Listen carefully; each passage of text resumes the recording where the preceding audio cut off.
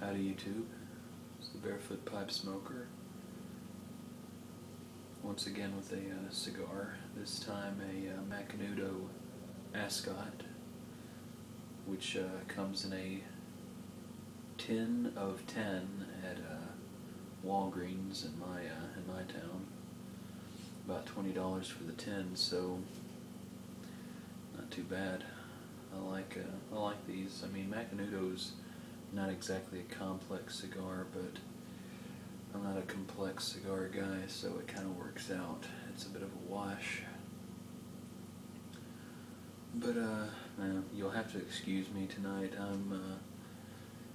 I'm still a little bit tipsy from I've had like 3 shots of Sailor Jerry's rum, and I had more than a pint of Arrogant Bastard Ale, which is almost twice the alcohol content of the average beer.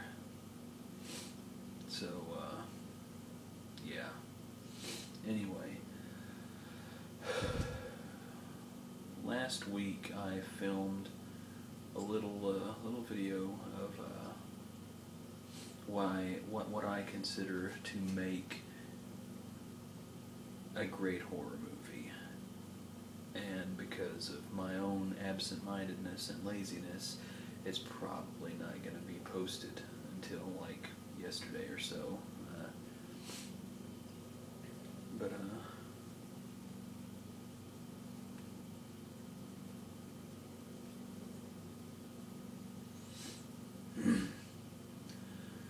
Anyway, I thought that I would post an addendum because I did a really bad job of describing what I consider to make a great horror movie. And over the last week I've thought about it some more, and I actually came up with a pretty good articulation of it. Ultimately, I think that the best horror movies realize that the greatest effect is going to be from our own imaginations. The ones that, because nowadays there are so many horror movies that show way too much of the monster, or they show way too much blood, or they show way too much violence. And like I said in the last video, I just don't really care for, I don't really care for slasher movies.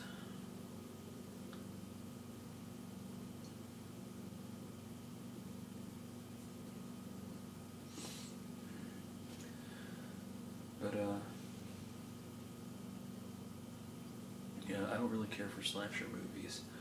So, ultimately, for me, as I said in the last video, it's the ones that focus more on atmosphere than on actual shocks or scares.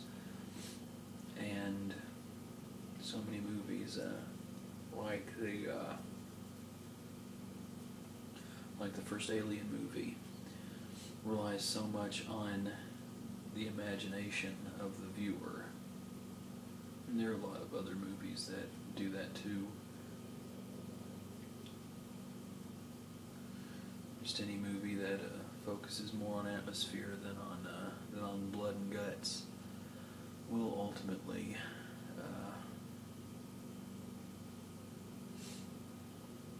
rely more on the viewer's imagination to supply, to fill in the gaps, as it were.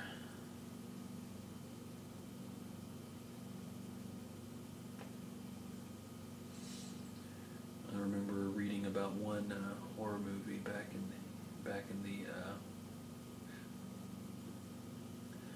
believe it was in the 50s.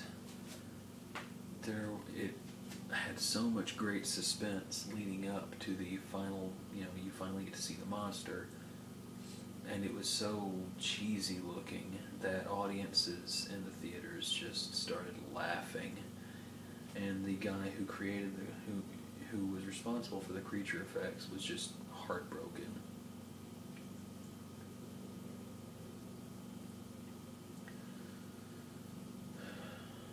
So ultimately, I think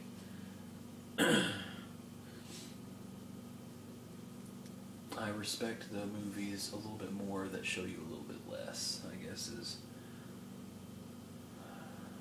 one way of saying it. But I think that about sums it up, and I am probably going to sign off before I say too many stupid things in a row. But y'all have a good night, or a good day, or whatever, and happy trails.